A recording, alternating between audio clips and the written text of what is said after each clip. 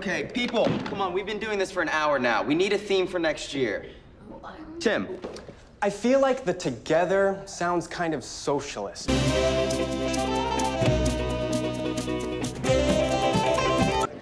Hi, Freedom Teeny. Straight old-fashioned version. Yeah, what I think is most important is changing the culture of politics. I agree 100%. I mean, no more defeatism or business as usual. Exactly. I mean, that's why I feel like what we're doing is really making a difference. Are you sick? Oh, no, it's just a painkiller.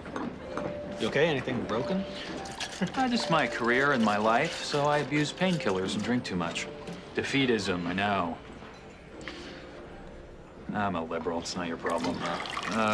So Freedom Teeny and old-fashioned. There you go.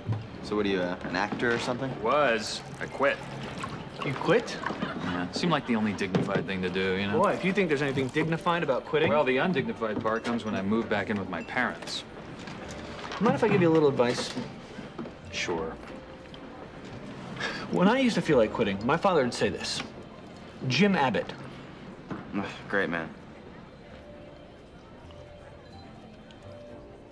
That's the advice. Yeah. Jim Abbott. Jim Abbott was born with one hand, okay? He went on to pitch in the You majors. should tell him about Oscar Pistorius. Sprinter, Yep. no legs. Maybe you've heard of Max Cleland, by Yes, chance? didn't let being a multiple amputee stop him from being a U.S. senator. Of course I disagreed with his Me politics. too, but, you know, he didn't quit. That's the point I'm gotcha. trying to make. Sure. And I've got all my parts. Right. See, it's a choice. I mean, you can choose to be a victim, or you can choose to achieve your goals. Yep. Freedom of choice, That's my right. friend. That is what makes this country so great. Shrimp? That's very un-PC. That's not what I meant. No. Even if you did, miss. And we're not the PC police, so you don't have to worry about it, you know? Okay. Freedom of speech. That is what makes this country so great. Why don't you just go ahead and say it? Say it. You're a shrimp, say it. You're a shrimp. I know, and that's why I try harder. Jim Abbott. Exactly. That's right. There you Yeah. go. Thank you. Cheers. Cheers. It's a free market issue! Why not give him the best cigars? Because we can't condone communism, Jeffrey.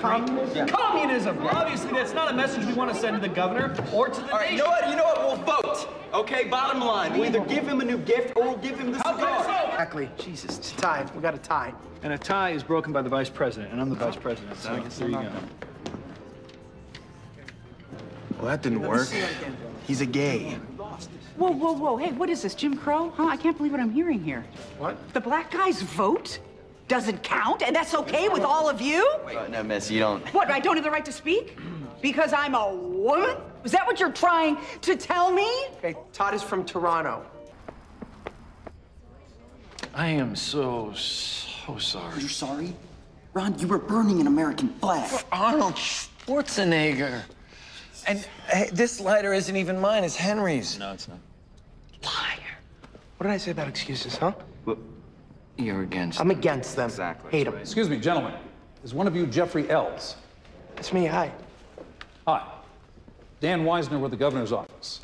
The governor's been held up on a legislative emergency and won't be able to come. But I wanted to thank you for...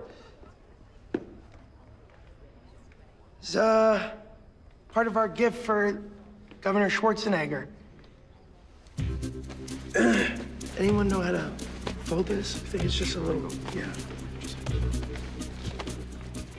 So no Arnold, right?